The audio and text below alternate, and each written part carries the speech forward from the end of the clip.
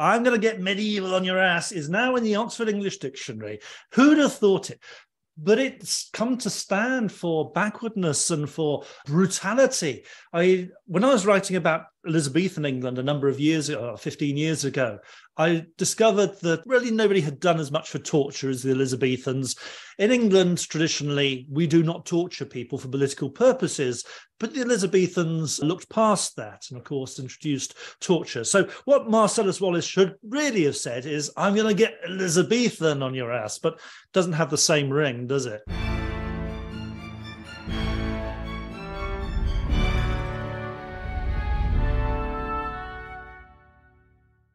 Hello and welcome to the Aspects of History podcast. My name is Oliver Webb-Carter and I'm the editor and your host.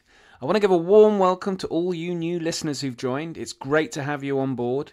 And to subscribers, welcome back. Don't want to leave you out. Today I'm speaking with a huge name in the medieval history world, Ian Mortimer. He's the author of the best-selling Time Traveller's Guides to the Medieval World, as well as other periods, and he's now written a new book called Medieval Horizons: Why the Middle Ages Matter. Now, this is interesting to me because having read it, it's a significant contribution to history itself as well as the Middle Ages, and that's what I've tried to get at in our conversation. We talk about things such as the introduction of clocks and time and how that impacted life in the medieval world. Today's time-dominated society would struggle to understand what it would be like without it. We also talk about historians and others viewing the past with today's values, and other profound issues such as slavery, serfdom and freedom, and also individuality. But don't worry, it's not too heavy. We do keep things light throughout. We even talk a little bit about the medieval period in film. Coming up, I've got John Sayles, filmmaker and novelist of the 18th century. I know, I've been trailing that for a while now, but I'm timing it for the release of his book.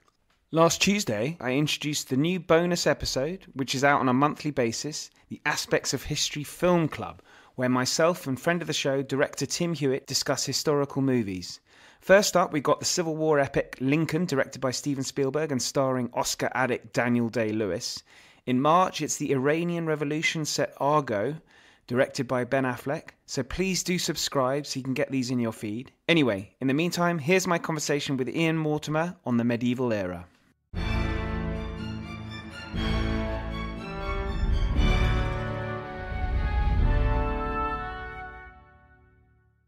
Ian Mortimer, welcome. It's a real pleasure to speak to you. And I'm speaking to you having just finished Medieval Horizons, Why the Middle Ages Matter. And I have to be honest, Ian, I think I was a bit of a skeptic about the Middle Ages before I started this book, but you've turned me. Really? Oh, well, thank you very much for asking me to chat about it. But I'm even happier to hear that I might have turned you.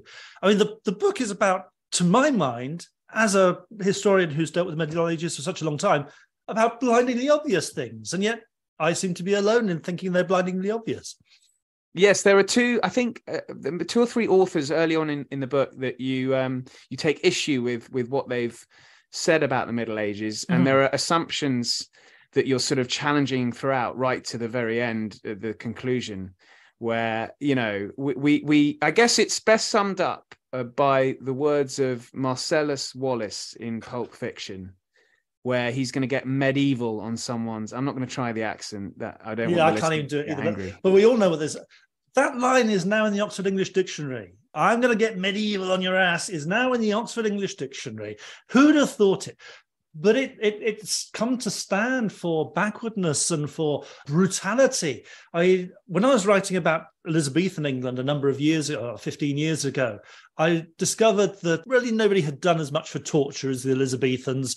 In England, traditionally, we do not torture people for political purposes, but the Elizabethans looked past that and, of course, introduced torture. So what Marcellus Wallace should really have said is, I'm going to get Elizabethan on your ass, but doesn't have the same ring, does it? It doesn't. I mean, the idea that it's brutal and backward and all this, and the number of times we hear the Taliban described as medieval or whatever, it did wear away at me. And so you mentioned two or three authors who I do take umbrage with or take issue with. All three of them are very established professors of history, and that is why I chose those three. And I could have chosen dozens, if not hundreds, of other writers who've expressed very much the same view that essentially our ideas of change are technological and technology-based, as opposed to anything else causing social change.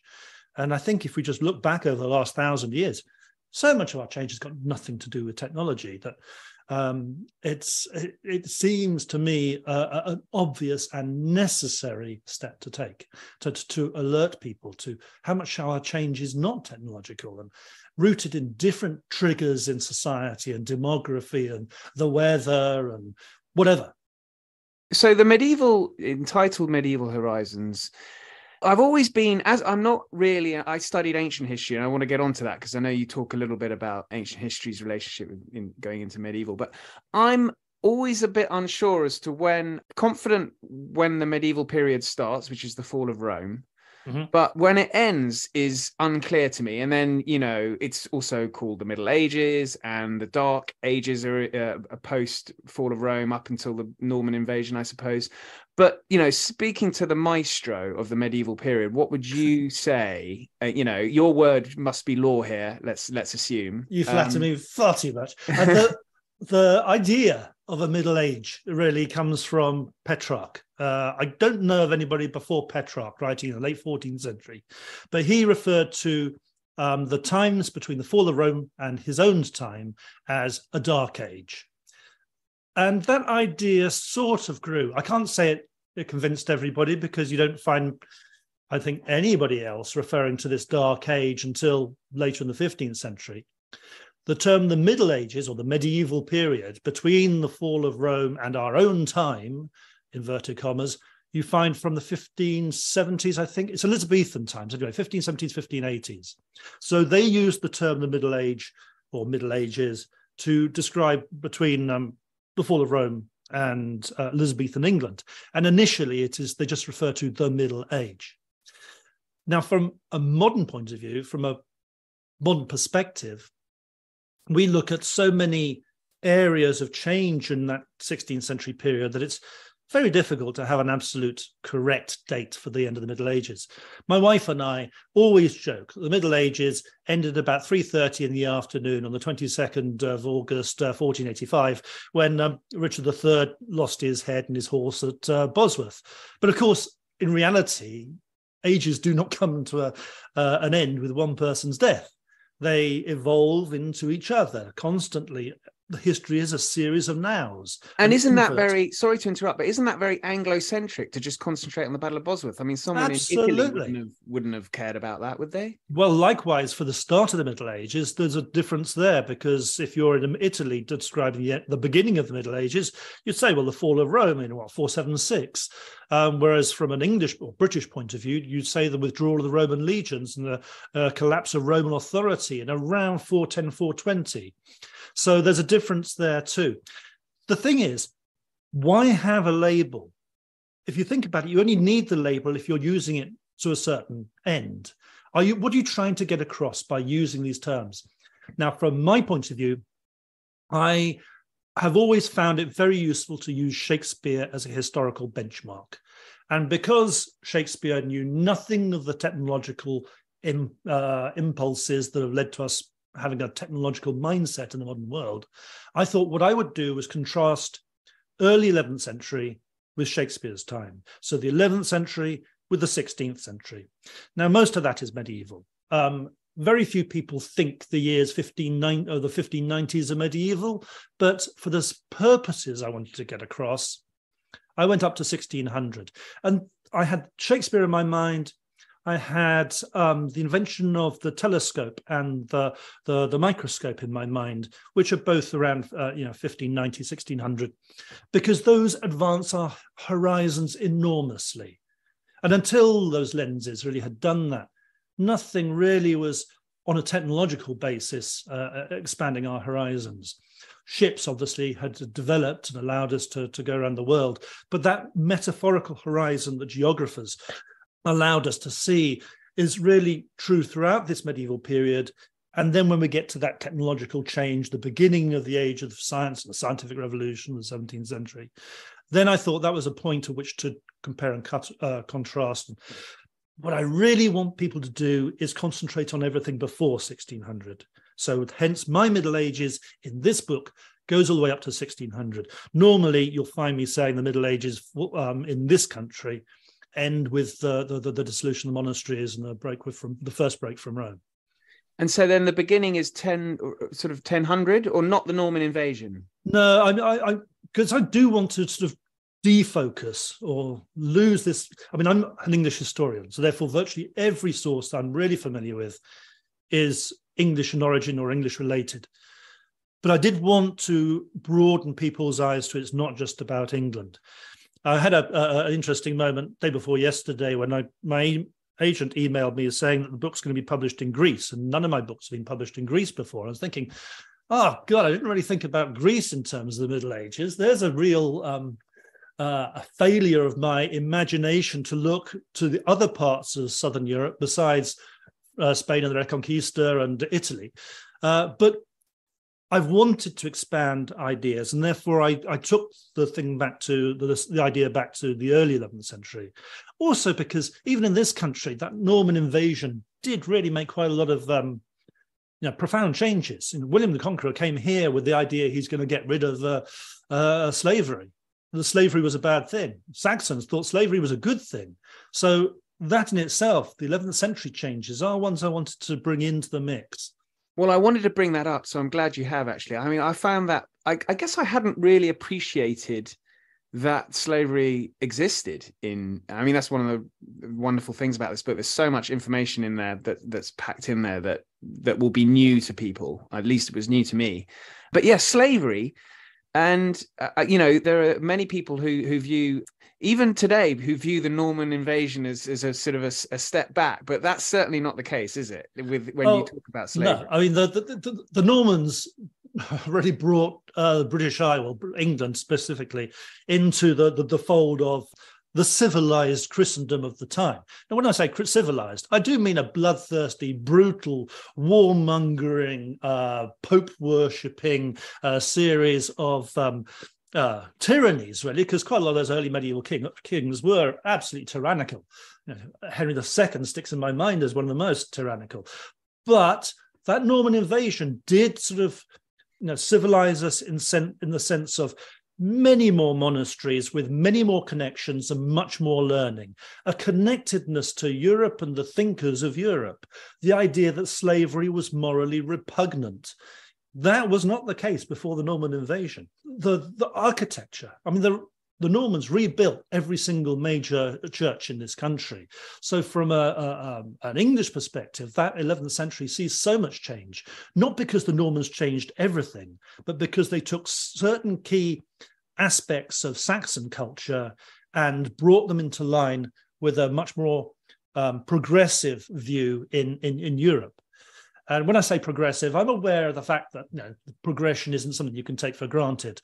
But in terms of giving people the chance to better themselves, to free them from the tyranny of slavery, I do think it was progressive.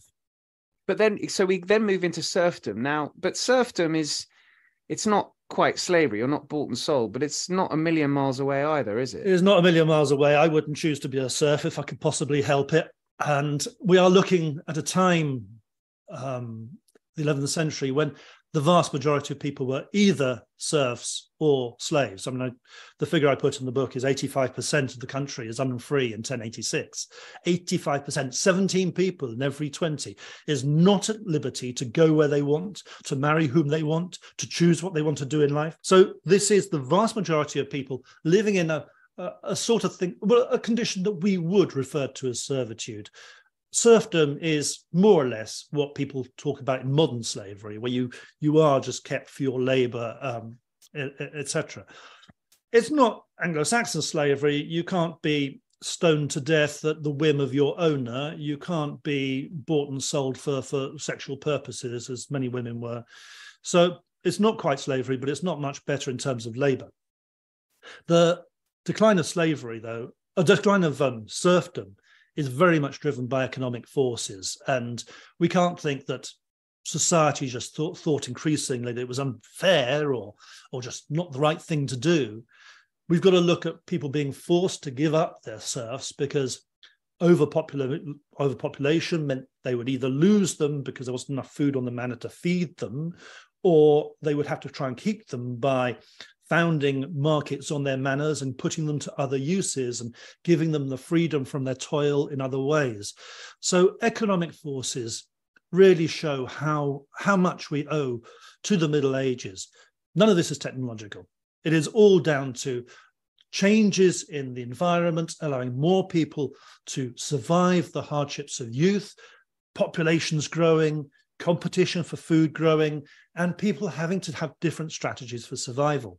And in the course of the Middle Ages, that ultimately led to everybody being freed by the terminal date, our 1600 date.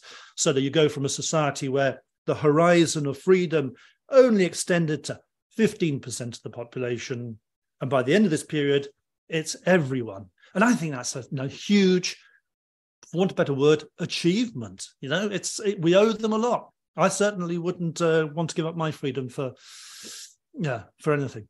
Absolutely. I think that reading about that was what really kind of grabbed me. Almost, you start when you think about that. And then what I was also looking into, I mean, obviously the Black Death was rather an important development. I guess I use that word advisedly. That's a bit of an understatement, a bit of an important development. I think I describe it in the book. I can't remember if it's this book or a previous book I've written where I described it as the most important thing that's happened in recorded history. And the only times anybody's ever corrected me on that is to add in Europe. Because, of course, if you're in certain parts of the world, there have been more devastating moments. And I think if you're in Mexico, you might say that the arrival of Cortez and his clan was a bit of a devastating moment. For Europeans, it's the most extraordinary, cataclysmic event. But there are silver linings to it. And a lot of the breakdown of serfdom is due to the economic opportunities of the Black Death. Very simply, if you got X number of assets and you halve the number of people who own them, well, even the people at the bottom of the pile, the bottom of your social hierarchy, are going to benefit in some small way. And likewise, the people who are exploiting those who are now dead, they're going to suffer. So we do actually see a significant lessening of inequality in this period. As you'll know from the book, inequality is one of those difficult historical questions I have tried to tackle. And the Black Death is one where you can see shifts of income inequality getting better and unfortunately getting worse again in the 16th century. But the Black Death, it must have been hell to live through. I mean, with, as we now know, over 40% of the population dying in 7 months, you couldn't really have dealt with that and not had some psychological impact. Your view of the world and how, the goodwill of God himself must really have come under strain. But for those who did survive, there were economic benefits and social benefits, and more of their children survived. And it's must have been traumatic, really. Well, you say traumatic, and if you throw in war and fighting, and with our understanding of mental health nowadays, I mean, I've got visions of sort of 80% of the population walking around, as you say, traumatized, sort of PTSD. When you also think how many kids they're losing in childbirth or in infant mortality, and the huge oppression of the hierarchy of society. Even if you were lucky, if you're low down in that pecking order, you're going to be traumatized most of the time. And I've often reflected, and this is stepping away from the Middle Ages slightly, I've often reflected how odd it is that we so seriously commemorate those who are lost in, for example, the First World War and the Second World War. And yet, looking back at the Napoleonic Wars, which went on for decades, how little we ever think about them. We only sort of mark the victories as if they're a national flag to be raised and waved in the face of the French. Actually, that's an important part, though. We've got to do that.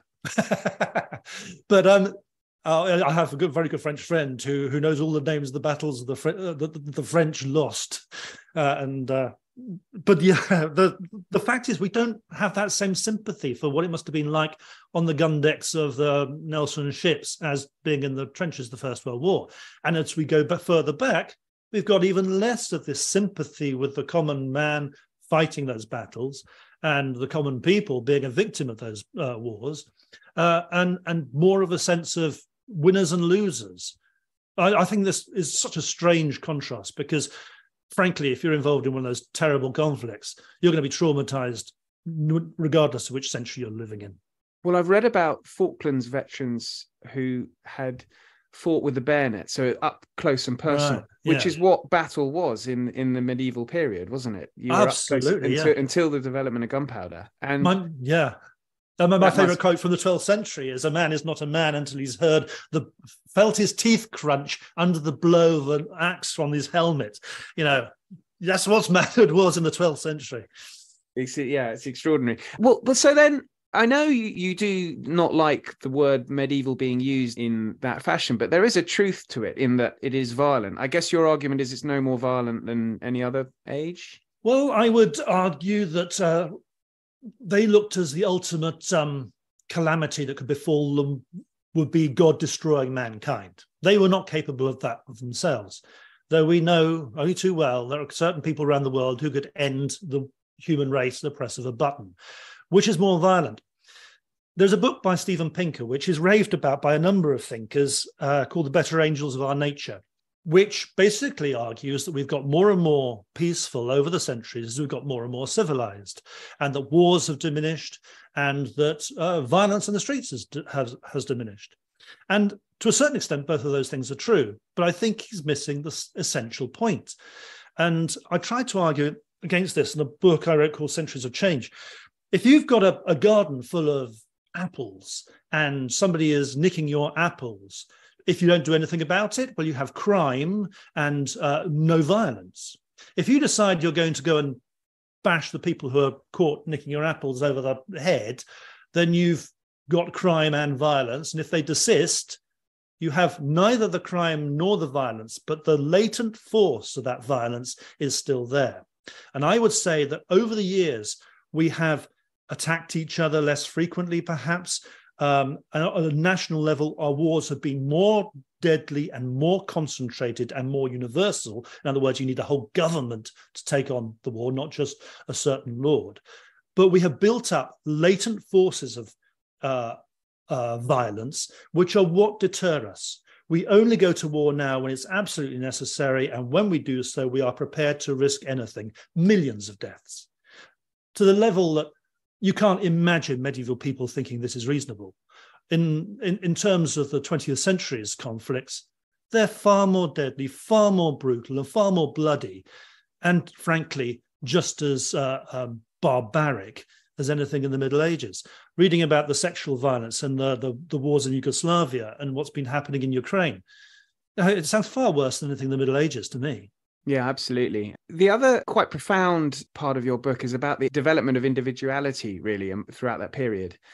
And I was interested in that because, I mean, there are some great excerpts from a couple of Italian fellows who seem just, well, I don't know if it's a sort of national trait that's continued into, but they're very amusing accounts. But that really is a time when individuality developed, and I hadn't really, again, appreciated that. Yeah, I mean, I don't think many people do. I mean, for me, it came, actually, I mentioned Centuries of Change just now.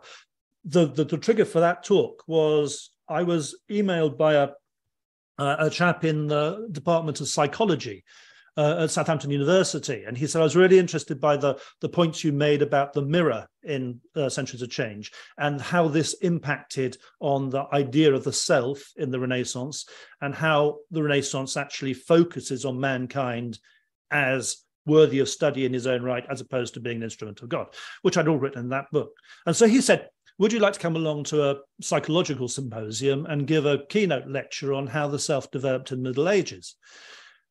I mean, it's got to be the hardest thing I've ever been asked to do, because you're asked to, talk to non-historians, but also talk to them about their specialist subject in a historical context when there's no direct evidence to say how the self developed. You can't go and experiment on these people. You can't conduct experiments to say, well, this control group over here did this and this control group did that.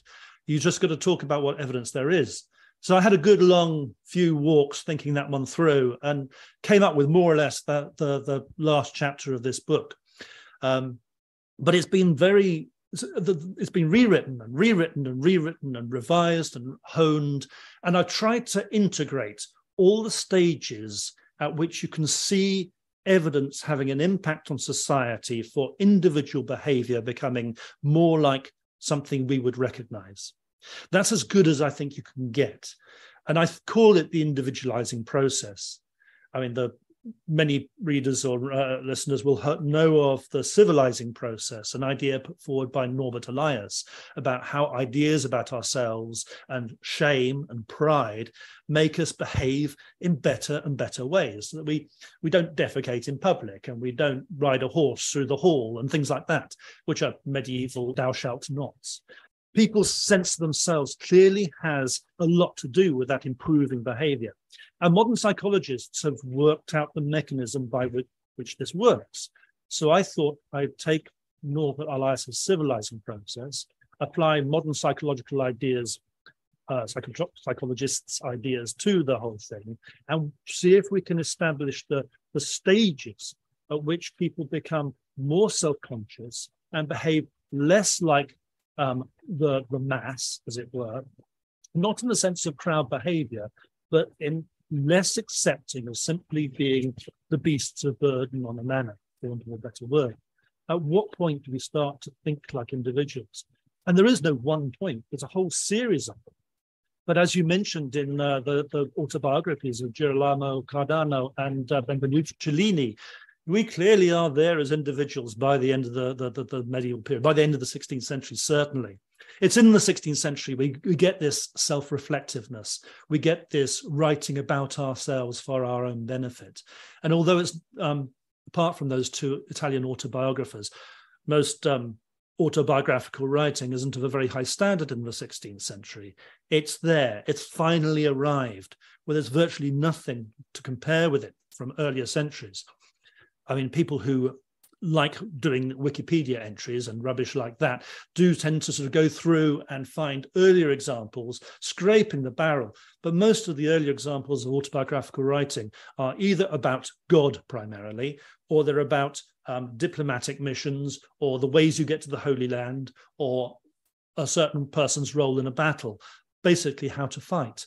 They are not about that person themselves. There isn't that looking in on themselves, which is really a social function of the mirror and everything else we developed in the Middle Ages to make ourselves self-reflective, self-aware.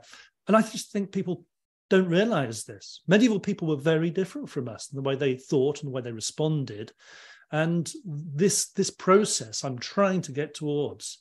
And I think what I've written is a significant first step that I hope people build on. Understanding that, I think, is an important way of understanding how the Western world has developed as individuals, a whole mass of individuals. Yeah, does it have is it a almost Darwinian evolving of the sort of human psyche almost? I think very much so, because I think it does go all one way through the Middle Ages. And I think it's pretty much gone all one way since the Middle Ages, in that we are taking bunches of people who are expected to behave in the same way, have a self-interest in behaving the same way, and constantly hiving bits off to say you're going to behave differently, or you can behave differently, or it's your interest to behave differently from the mass. When we're looking right at the start of this period, now the famine was practically every fourth year. If you didn't pull together with everybody else in your manor would not produce enough food, and you would not be able to store it and keep it and share it for everybody else to survive. So behaving as one of a number, one of a mass, was essential to the survival of the whole. And remember, you're not free, so you haven't got any choice in what you're doing. You're just obeying orders. But by the end of the 16th century, there's no trace of that, really. People are farming independently. If they're working a manor, they have a very different way of farming that land. Normally they have their own strips, which they're farming, or in the fringe parts of England, they'll have their own farms. Increasingly, they have their own farms. And that individualizing process just carries on and on and on. So you could say it's gone all the way down to our own selfie generation. There may be bits where we see more of a mass mentality take over. And I am aware of the forces behind the French Revolution and the 1848 revolutions and certain movements. But I think on the whole, the grand trend has been towards an individualizing process that is at its most mass in the 11th century and its most particular individual in the modern world. It's also mind-opening. Reading your book in particular, when you talk about time, because it almost felt like time is invented in the Middle Ages. Yeah.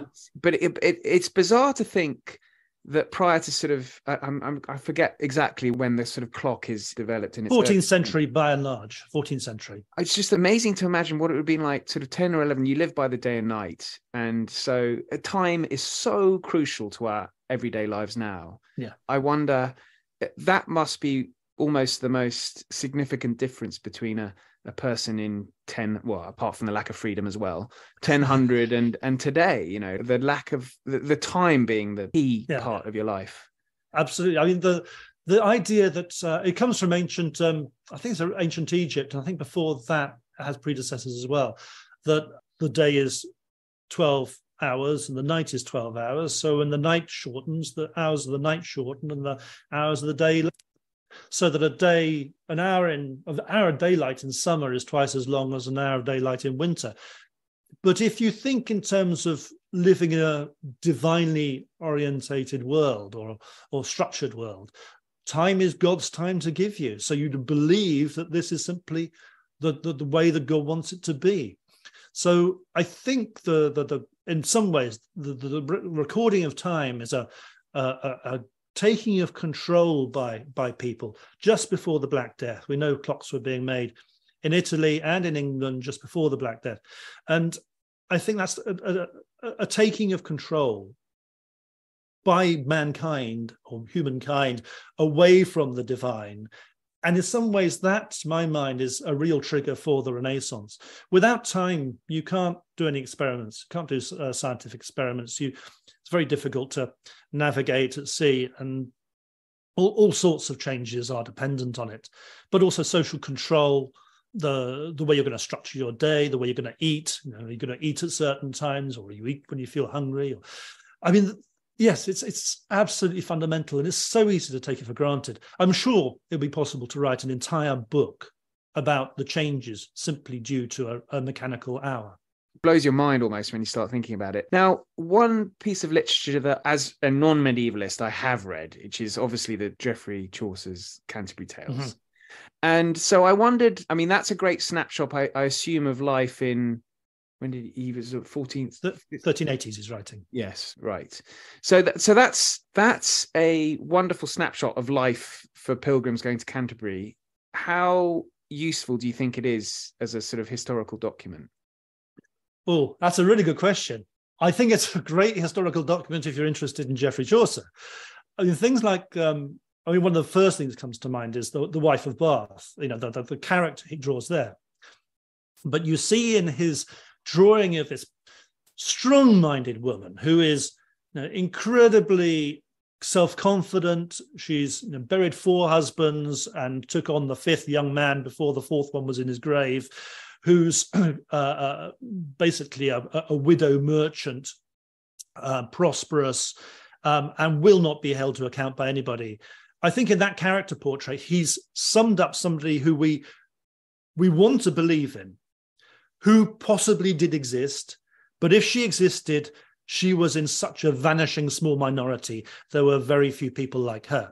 So in terms of women's history, I think Geoffrey Chaucer has given us a great gift in that character, but also he's misled us quite a lot, because most women did not have that level of freedom, did not have that ability to be themselves, that self-possession, if you know what I mean. Thinking across other characters, there are some very true to life characters. The knight, he's fought in crusades in Lithuania and in Alexandria, etc. There were people like that. The Henry of Lancaster, the future Henry IV, was a character who'd been very much along those lines, and Chaucer would have known him. So you have portraits of real individuals there. As to how that plays out across the whole of society, I think in some ways, it's the ribaldry, the interactions between the characters, which is the best historical evidence for what society was really like. I don't think it's the individual characters themselves who say, this is a type.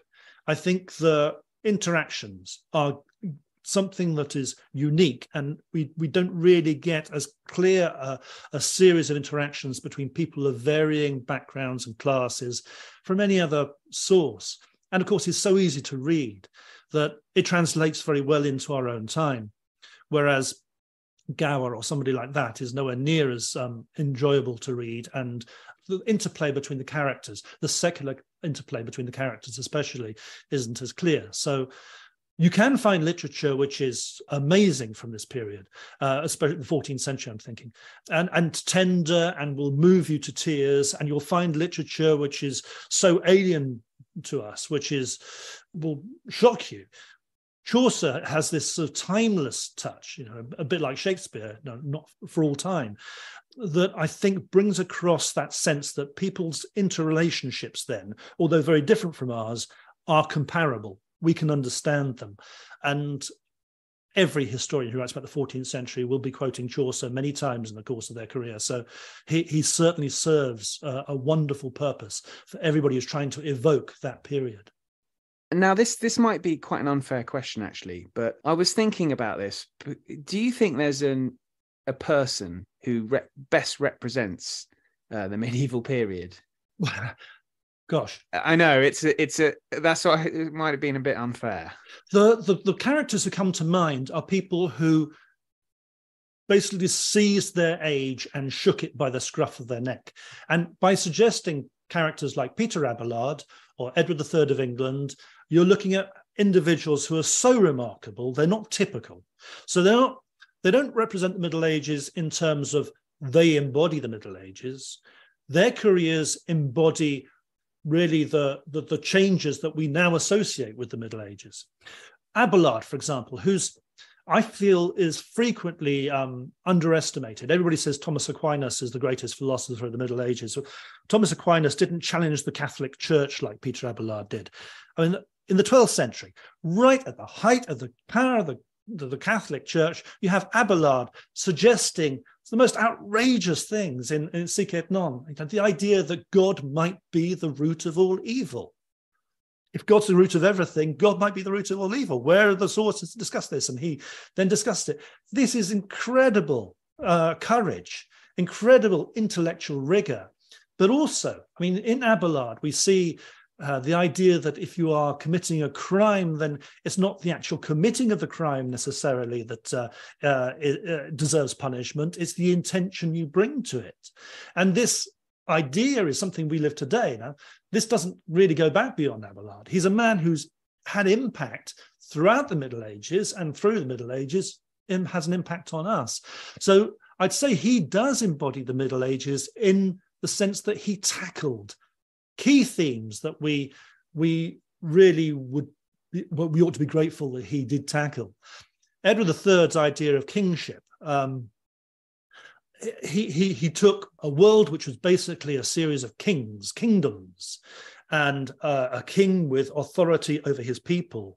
And when he left this world in 1377, he'd left a new vision of kingship, whereby kings operate with their elected representatives in Parliament, whereby they are as symbolic as they are directly in control. When we think in terms of Big Ben, symbol of Great Britain, England rather, symbol of the United Kingdom, I suppose, these days. Well, that tower is based on the site of the Edward Bell Tower, the bell that he created in the tower at Westminster Palace. In many ways, that symbol of United Kingdom goes back to Edward III. His impact on Parliament. Windsor Castle was virtually entirely rebuilt by him. I mean, the idea that a king should lead his people in battle and be merciless to his enemies and yet listen to his subjects through Parliament. His ideas of dynamic kingship. And throughout his 50-year reign, he was his own prime minister, remember. He's one of those people who really does embody the challenges of the Middle Ages. How do you take what is wrong and set it right in the 14th century? you can look at characters like that all the way through, people who grappled with really meaty problems and contributed to the development of our culture, our constitution. And they, I think, if I were to pick people, I would use them as a vehicle to describe what their impact on the Middle Ages and expose the Middle Ages through them. The other thing I wanted to talk to you, because you do mention occasionally film in the book, and most people's access to the past is through films. Yeah. And so I'm not sure the medieval period has really got a film, and maybe you disagree and there is something I'm missing, but I don't think there's really a film that has been particularly well, captured the period particularly well. I mean, the most famous, I suppose, is Robin Hood, Prince of Thieves, where he walks from Dover to Nottingham in an afternoon. And I actually watched a film called Medieval just a few months ago. I don't know. It's straight to DVD, I think, starring Michael Caine. But are there any films out there that you think are decent, have a good go at it? There are several films that take little aspects of the Middle Ages, as they do the Tudor period, and focus on those aspects and try and do those well. But there isn't a film that does. I mean, history and film do not go well together until you get to relatively modern times. I think it's different if you're looking for the 18th century onwards. But for the further back you go, and I don't know what you think from an ancient history point of view, but the further back you go, the harder and harder it is. And I've got various reasons for saying that. And it's not just the Braveheart thing. I mean, Braveheart had all the rain and the woad and everything else like that. It had Queen Isabella, who was at the time of William Wallace's death, I think 9 years of age and living in France, being said to be the mother of his illegitimate child. Well, I don't think we really want to parade William Wallace for the purpose of that film as a paedophile, but you know what I mean? We get these things wrong and no one really cares for the sake of a good story. It's not the accuracy that really bugs me. It's the authenticity. It's much harder to be authentic than it is to be accurate. You can get your dates right. I mean, if you do a bit of research. And the reasons for authenticity, I'll give you two examples. One comes from writing about Elizabethan England and realizing in the course of writing a series of novels about Elizabethan England, how I actually had to change people's nature. If you have all your characters, especially the women, looking forward to going along to a bull baiting in London, and the last event of a bull baiting would be tying a monkey to the back of an old horse and letting all the dogs go. Now, what people loved, Elizabethan people loved, and would it was the high point of the whole event, was to see the terror of the monkey as the horse is killed underneath it and it knows it can't get away from the dogs. This terror is entertainment to them. If you have your characters loving that, you're going to alienate all your modern readers because they are not looking for authenticity. They are looking for modern escapism. And the other example I would cite comes from when I was phoned up by a researcher doing a documentary, and I'd agreed to give some advice. And she phoned me up one day and said, can you tell me, we'd already discussed Edward III's role in the 100 Years' War. And she said, can you tell me who was the greatest knight of the 14th century without it being Edward III? And I said, yeah, absolutely. I mean, you could focus on Henry, his second cousin, Henry, Duke of Lancaster, astounding commander, brilliant tournament fighter, paragon of chivalry. He's your man. And she said, oh, that's marvelous. Where can I find a picture of him? And I said, well, there isn't one. There was a long pause, and then she said, can you think of somebody else we can call the greatest knight of the 14th century? And when you're tailoring your visual storytelling around whom you got the people you got images of, well, you're going to distort the truth because people don't have images surviving in relation to their impact on history. So both from the authenticity and the accuracy level, it is impossible when you go that far back to represent society properly. I do applaud those who try, and I do applaud those who do so with a bit of humor, because I think when you have history books, films, whatever they are, which lack humor, then I think you're missing a major point of how you get by in the Middle Ages or how you get by in any society. There's going to be humor in daily life. There ought to be humor in history too. And most historians are far too po-faced for my liking. I like the some of the fun. Is it The Hour of the Pig? I haven't seen it for about 20 years. I think I know what you mean. Is it? It's set to France, so it's the judging a pig for a killing. Oh yes, it stars Colin Firth, I think. I mean, I thought that was done with great humour, and I can remember enjoying that film in a way that I do not normally enjoy history films. Things like Henry V, the famous Laurence Olivier Shakespeare thing. Now, many people hold that up as the greatest film, medieval set film. But Shakespeare's writing for an Elizabethan audience, not for us, but also he didn't really represent Henry V as Henry really was. I looked at Henry V in quite some detail, and he is not the golden boy of the 15th century. By modern standards, he's a repugnant, misogynistic, fundamentalist tyrant. But if you want to look at a portrayal, it's a great film in its own right, but it has more to do with the Second World War than it has to do with Shakespeare or Henry V. I think the answer to your question is no. I think Richard III is almost a better, because that's just human nature, isn't it? And just shows how human nature. That's a good point. Yeah, I was at an event a few years ago with Yanis Varoufakis, the Greek economist and politician, and he made a really good point in the course of something he said that stuck in my mind. And he said that when you're dealing with a lot of people in intense political situations, it's not the leaders of those countries you really have to worry about, because like Richard III, they have their own inner dialogue going on. What you really have to look out for are the people who blindingly accept everything they say, for they have no Richard III dialogue going on in their head. They are the people you really need to fear. And that really struck me. And Richard III, in some ways, like Hamlet, speaks of that, the human nature under pressure, what it is. Obviously, in Richard III, it's given a setting. I don't think it's a very accurate portrayal of the man, but that inner dialogue is an important part of looking back at certainly the 16th century past. And I think with people in positions of great power and responsibility, we can extend that. I do believe that sense of self does go back much further with people who were made from birth to think of themselves as individuals. Now, one thing that struck me, and I think this is probably a good way to end it, really, is you write about the social progress of history, Whiggishness, but also the way we look back on history and with our own values. And you've just mentioned Richard III there. I mean, he's certainly one who gets judged by modern standards. Do you think this is a failing of history at the moment from historians, in that there are too many certain? I'm not obviously describing all, but there seems to be a real trend for current day values being applied to the past.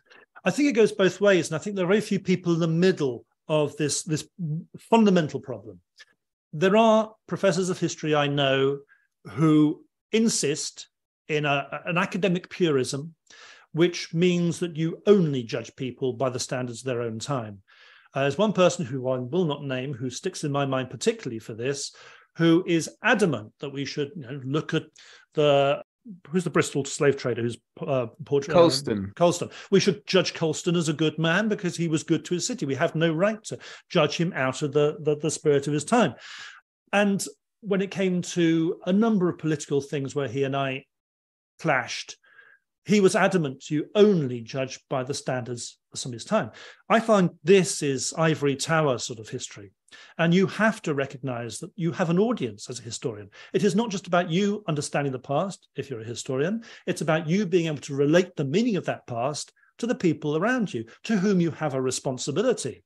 Now, the people around you have their own values, and there's no point in them understanding whether Colston was a good guy in the early 18th century. They can presume that because they put up a statue to him in the 19th century. The relevance is what can you learn from this? What is meaningful to us about understanding the past? And I think that the alternative point of view, that we judge by today's standards and that we condemn everybody in the past because they had different standards to us or from us, is equally absurd. The fact is we are doing a triangulated operation when we look at history. We are taking the past and using evidence. We are exploring what happened then and its meaning for us now. But the triangulation is it goes through the historian. So it's not just the past and the present. It's the past to the historian and the historian to the present. Now, if the historian can't engage with a debate in both directions, is he really doing, or she really doing her job properly? The fact is, you have to balance these things. And I think if you try and apologize for the past, you're on a hiding to nothing. I think if you try and make up for the indignities of past centuries, you're up on a hiding to nothing, unless it's the other day, in which case, of course, that's a different matter. But when you're looking back centuries and trying to right the wrongs of the 16th and 17th centuries, well, why choose those centuries rather than the 11th or the 12th or the ancient world? I mean, look back at slavery in Roman times, if we're going to go there, the concept of dominion, where the slave owners were able to treat their slaves in the most appalling ways possible, throwing them alive into pools of moray eels to be eaten alive. I just do not think that one answer to that question is sufficient. You have to look at this triangulation. The historian has to understand how people were viewed at the time and relate that in a reasonable way to modern world, but also be aware of how standards and expectations have changed. If we don't do that with a sensitivity in both directions, what is the point of understanding the past properly? And what is the point of talking to people today if they don't want to listen about how the past was? We don't learn anything. We're just going to lay our judgments on the past and say they're all wrong. Yeah, that's absolutely the key, because it's all about increasing the audience so more people get involved in history, I think. Well, that's been fantastic. I really enjoyed that, particularly balance. Very much agree when you talk about historians look at the past. Balance is one of my favorite words. Thank you so much for your time. This has been really, really interesting, and best of luck with the book, which is, I think, out. This is going to be going out when it is out. So, 23rd of February is the so date of publication. If not, whichever Saturday is after that. All right. When is it? 23rd. I know I'm doing a talk in Southwark Cathedral to launch it, and I have no idea how this is going to go down. Well, but I've just put out some of my best ideas and see what people think. So, but anyway, thank you very much for inviting me to talk. It's been a real pleasure. I do hope you enjoyed that. Ian's book is fantastic. It's a short read, but opens your mind. Coming up, I have John Sayles on the 18th century, the Aspects of History Film Club, and much, much more. So please do subscribe and rate and review if you can. Until then, thank you and good night.